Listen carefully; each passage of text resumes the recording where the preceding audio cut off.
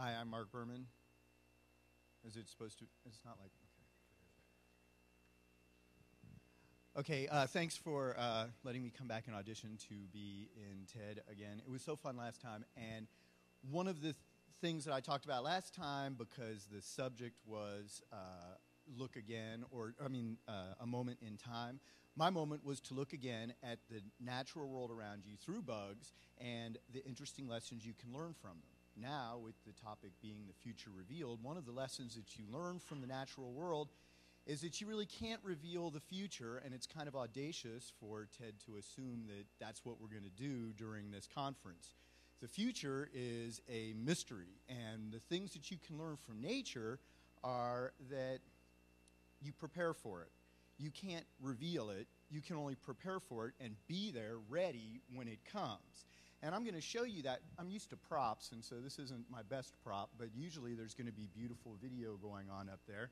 And part of it is going to be about the metamorphosis of a butterfly, which everybody kind of knows that story, but what most people probably don't appreciate is that that butterfly has been living its whole life inside the caterpillar as a little cluster of cells that hasn't differentiated. So the caterpillar goes through its whole life, and all of its cells develop in the embryo, and it hatches and grows and sheds its skin, and then there's this cluster of cells that doesn't develop the whole time until hormones reach certain levels, and then all of a sudden these cells start to develop and absorb all of the caterpillar cells, and essentially a butterfly is a completely different organism than a caterpillar was. How can it predict its future? It doesn't even have any awareness, presumably, of its present.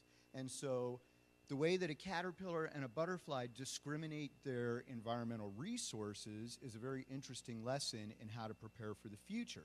Caterpillars eat and eat and eat and poop and eat and eat and eat and poop. And then the butterfly, if it had to rely on the same food source, probably wouldn't have enough, so it grows up to have a whole different food source. And that's one level of strategy that nature uses to accommodate for the future, not predict it or reveal it.